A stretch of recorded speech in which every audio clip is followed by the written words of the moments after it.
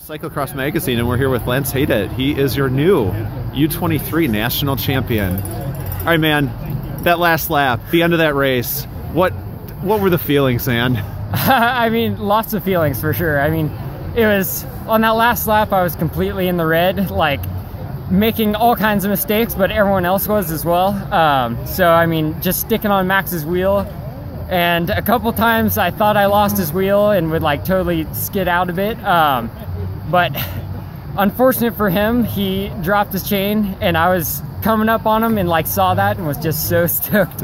But yeah, lots of different feelings that last lap. So I mean, what's it like? That happens, you're making a move. Do you realize it right away? Or, you know, can you explain it?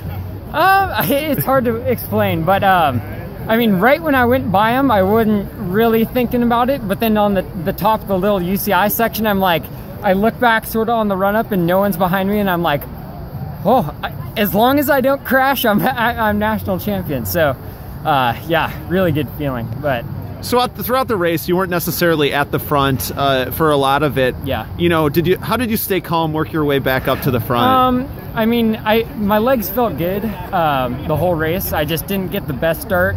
And then I actually had a rear flat, so wasn't able to get up to the front group. So I knew as guys were going to get tired, there were going to be more mistakes, as we saw like with Curtis and a couple other guys. So I mean, it was before going into the race, I'm like, everyone's going to make mistakes. So myself, I was like, keep it steady, keep it calm, even if things aren't going my way. And yeah, seemed to work out later in the race. So we've talked to other racers yesterday, and they were saying that, you know, it was really hard to make up time because, one, you go too hard into a corner, you're done. Yeah. You know, how did you make up your time, and where did you find spots that you could really pick up seconds on other riders? So, I mean, I've always been a more technical rider than a power rider. So on all the straightaways, I just keep it consistent, not so hard that I'd go into the red because I didn't want to go into the technical sections totally blown and make all kinds of mistakes. So a lot of where I was making time is through the corners and just like the accelerating out of a corner, which is where I've always been pretty good. So yeah, that's mainly how I did it. But yeah. So coming in today, were you visualizing that feeling of throwing your hands up and winning, and did it live up to the expectations? It feels better. I mean, I haven't been on the podium at nationals for a long time. Have seemed to be sick every single year.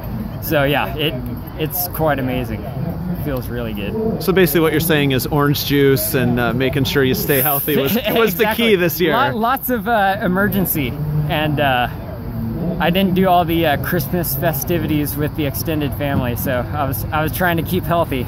But yeah, it seemed to pay off. Well, there you go. It takes everything. What a great finish. I think folks will be talking about this race years from now. Congratulations, awesome. Lance Haidet. Appreciate it.